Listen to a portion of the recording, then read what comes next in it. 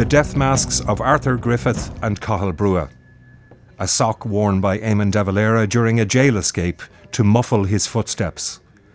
The pen used by Michael Collins to sign the treaty, and the overcoat he was wearing when he was killed as a result of that treaty.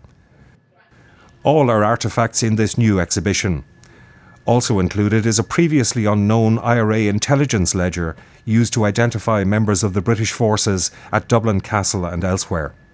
It's a photograph album that has been put together by a member of IRA intelligence, having received photographs from either informants in photography studios or from auxiliaries themselves, it seems, who have passed photographs and the names of those in it. So this is a vital source of guerrilla intelligence. Vital source. It's a real insight into how intelligence operations worked. I suspected that it involved the IRA. I knew from my father's family that it was possibly part of something. Well, it was intelligence because of the documentation that was in it. It seemed to be of importance of some kind. It's a period that is so very important to my generation and to the generations to come.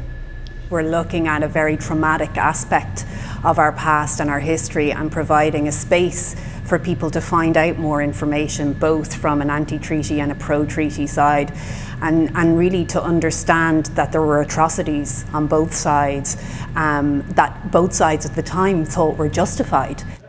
The museum says it's vital that a balanced history of the period is presented. Atrocities against women by both sides are also a feature of the exhibition. Women could be taken out of their homes at night by members of the British forces and sheared for being connected to the IRA or being a member of Cumann na mBan, and women who were unconnected to the movement could also have been taken out by the IRA and sheared for any perceived offence such as dating an RIC man. Donal Byrne, RTE News at Collins Barracks, Dublin.